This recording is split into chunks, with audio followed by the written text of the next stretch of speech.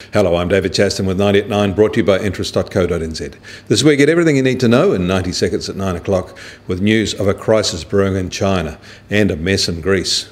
China's stock markets face a make-or-break week after their government rolled out a major set of measures over the weekend to prevent an all-out stock market crash. They've frozen new share offers, and brokers there have set up a $20 billion market-stabilisation fund. These events have shaken China's aura of invincibility, as more than $2.8 trillion in value has been wiped off Chinese share market values in the past 20 days.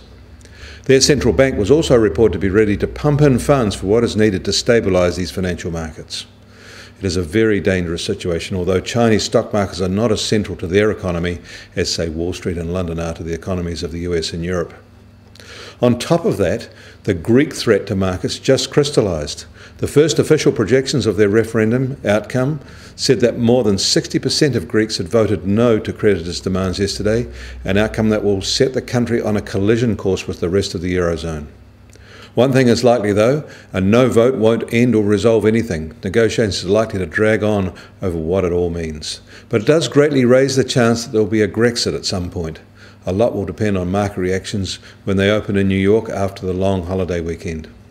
In New York at the end of last week, US Treasury 10-year benchmark yield fell a little and will open today at 2.39%. Local swap rates sank at the short end, with their 2-year rate now below 3% for the first time in 2 years. The 210 curve is approaching 100 basis points, something we haven't seen since March 2014.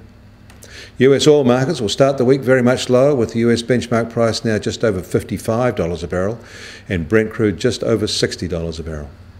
The gold price is also slightly lower at $1,167 an ounce. The Kiwi dollar opens today at 66.9 US cents, and that is almost a 6-year low, at 89.2 Aussie cents, which is up almost 1 cent from Friday, as the Aussie dollar is taking the brunt of the Chinese drama, and at 60.3 euro cents. The TWNI is now at 71.1, itself almost a 3-year low. I'm David Chaston. That was 90 at 9, brought to you by interest.co.nz.